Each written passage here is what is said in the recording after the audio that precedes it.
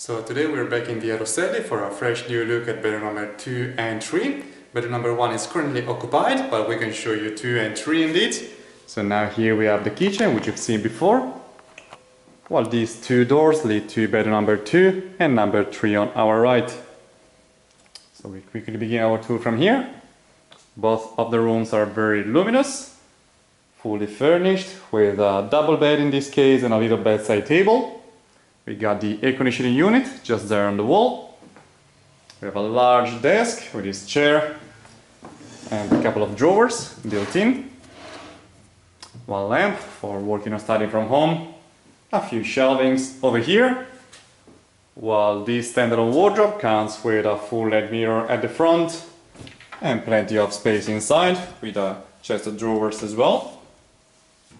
Both of these bedrooms come with a private balcony accessible through the French doors, on which we also find a rack for drying your clothes. So we're now overlooking part of the courtyard and the street side. This is the window to the bathroom, which is directly on our right over here. We're now proceeding back through the corridor. We're gonna show you bedroom number 3, which comes with an air conditioning unit, again with the standalone wardrobe just underneath, a similar full length mirror, a few shelvings, and a chest of drawers inside. We've got the rack again for drying your clothes, and we find double bed, two single ones just put together with its bedside table, a set of shelvings that you can use as a library. And the large desk is pretty much identical to the previous one, with a drawer.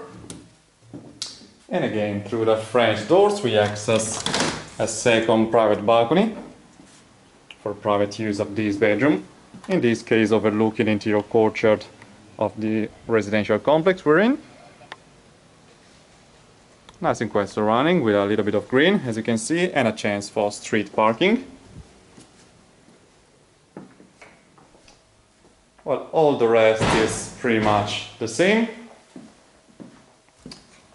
So the kitchen over here, bedroom number 1 is just over there at the entrance, but it's currently locked. You can see more details about the kitchen and the bathroom in the previous video, but here they are.